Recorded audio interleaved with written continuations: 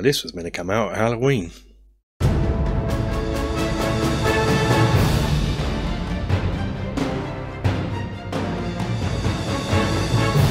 Hello and welcome to the Battling Barrow and another terrain making video, and continuing the dungeon tile system videos because I'm really enjoying doing these. And in this we are going to make a altar that you can use as scatter terrain. It has little candles on and a book, and it's dead easy to make, so let's get on with it. So for the altar I'm going to cut out two bits of 6mm foam that are 1 1/4 inch long and 1 inch wide. But before I cut them out, I'm just going to eyeball in a rough archway. So I want this altar to have an arch sort of table stand. For the front part of the table, it's going to be about a 1/2 inch thick piece I'm going to need, and about 1.5 inches long. And again, I'm just going to put an angle on this, but this time going from corner to corner, so it's a bit of a long angle, and you'll see this all come together in a moment. These are then cut out, and I'm going to use a hot wire cutter to cut out the curved parts. Once they're cut out, I'm going to use a pen to draw in a sort of stonework pattern into the pieces. Then going to use my texture roll that I made to add a bit of texture to them. You could of course use some tinfoil or a rock. These will then fit together like this, so the edge of the side pits form the edges of the front longer bit, which is why the arches look slightly different, but when it's all together it all comes together nicely. Whilst I'm holding it together temporarily, I can use another bit of 6mm foam to eyeball out the top of the table, the altar. This needs to be ever so slightly wider and longer than the overall bits I have here. This then gets a texture in of its own. I then glued this together using a hot glue gun just for quickness, just so it's all held in place, and I could start undercoating it straight away.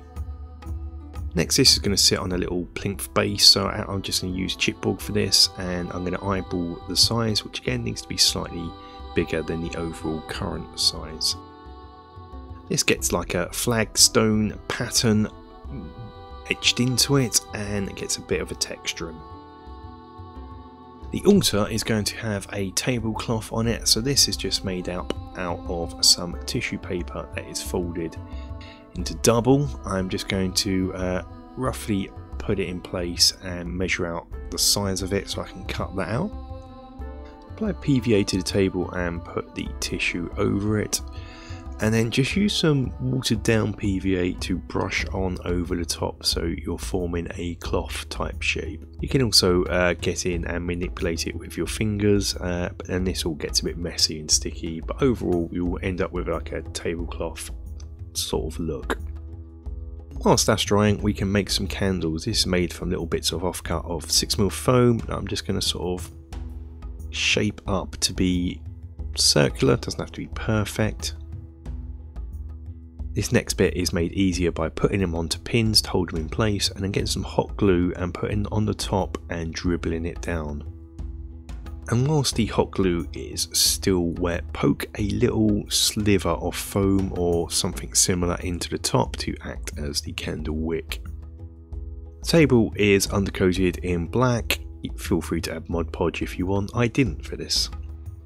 The candles are also undercoated in black and then given a covering of bleach bone. The stonework of the table is dry brushed in grey, given a dry brush of tan. The candles have their wicks painted black, and then they are given a complete wash in this sepia wash. The tablecloth is then painted in this lovely lush vampire red from Coat d'Arms. Grey stonework is then given a wash, but whilst it's almost done, I feel the table needs something else. It needs something in the centre of it, so let's make a big religious book for it. So just going to eyeball this, going to make it out of card, so I'm just working out how big it needs to be. So yeah, this is just some sort of cereal box card or backing card that's on from sprues. I think this is a Reaper Bones sprue I'm just using here. I'm going to fold it in half, but not totally, so I want a little bit of a, which I'm going to use my sculpting tool here to get a bit of a binder going on.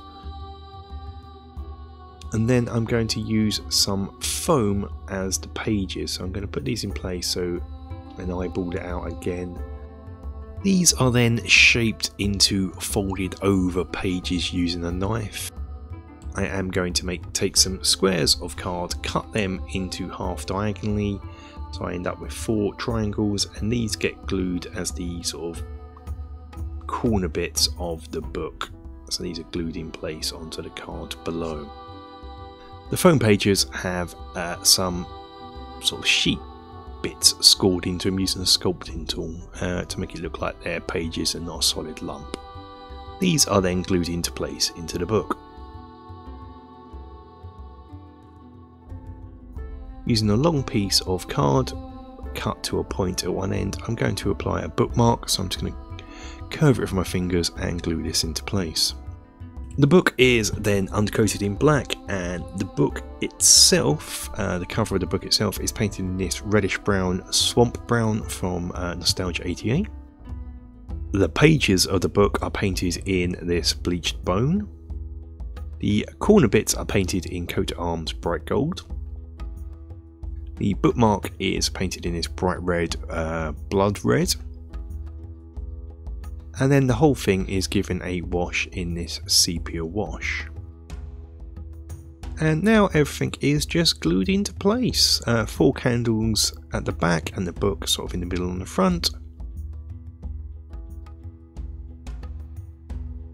Kind of feel it needs just a little bit extra, so I'm going to come in with this micro pen and just draw in some scribbles as book writing on it.